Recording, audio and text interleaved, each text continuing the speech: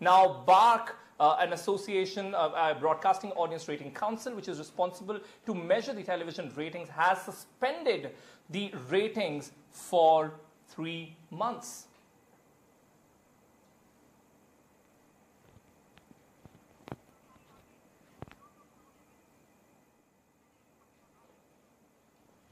So NBA has welcomed this 12 weeks ratings ban on news channels, and many have also started asking for its ban forever, as it disturbs the sanctity of the true journalism, and many get into the sensationalization as well. Now, this comes amidst the TRP controversy that involved 3 major channels, 2 regional ones and 1 national channel.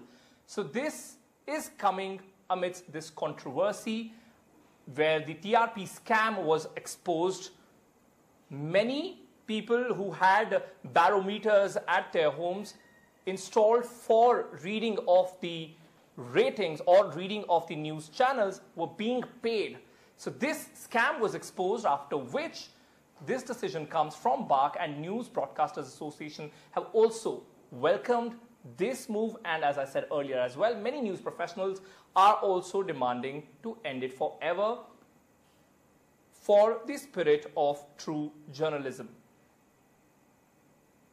Now imagine every week a new rating comes, which also influences ad revenue.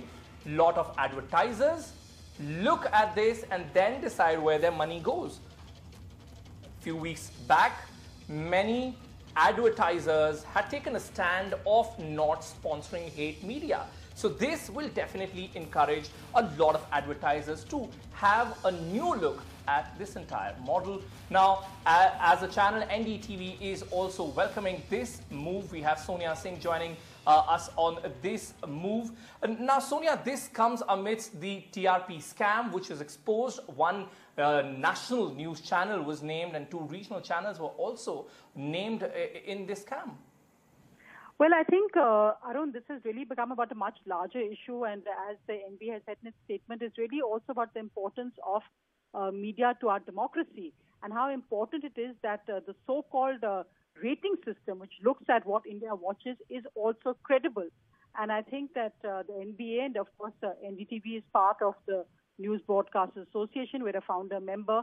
We all felt very strongly, every member, that with the credibility of these ratings have been brought into question. I mean, of course, the recent scam, which has now reached the Supreme Court as well, there was an urgent need for a reset of how these ratings were actually being carried out, what was the credibility of it, what was the process, what was the transparency. This is actually something that NDTV has as a channel raised more than 8 years ago, where we've actually gone to court about this, saying that these ratings are manipulated and that, in fact, rather than showing what India watches, they actually almost encourage bad journalism.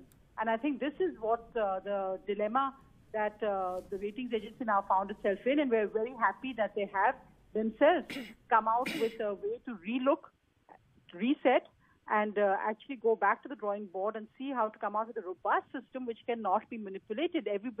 Viewers are free to watch what they want to, but there must be an accurate measurement system. And this is really a matter of editorial freedom. So we welcome this because we have heard from newsrooms across the board how journalists are under pressure that the journalism they do should be TRP wala. I think hopefully that will stop with this pause on TV ratings, and hopefully we see an improvement in TV journalism all around us.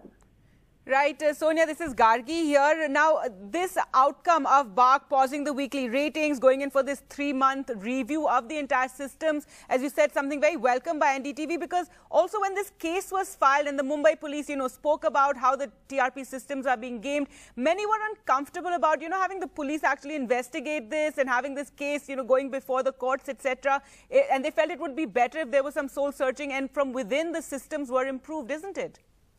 Absolutely, and Gargi, of course, very strongly support the self-regulation process, and which is why we thought that the television ratings agency, and this is something which the News Broadcasters Association has raised strongly with them, that they themselves must look into the fact. Because, remember, after all, this FIR was filed by a research agency collecting data for BARC.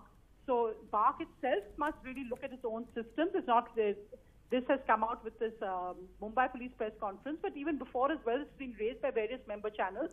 Yes. So it is BARC that needs to clean up its system. It is ridiculous, the number of meters. Of course, we all know sampling, but even as we look at election opinion polls, the credibility is by the size of the sample. And the size of samples currently are just not enough to measure a country like India.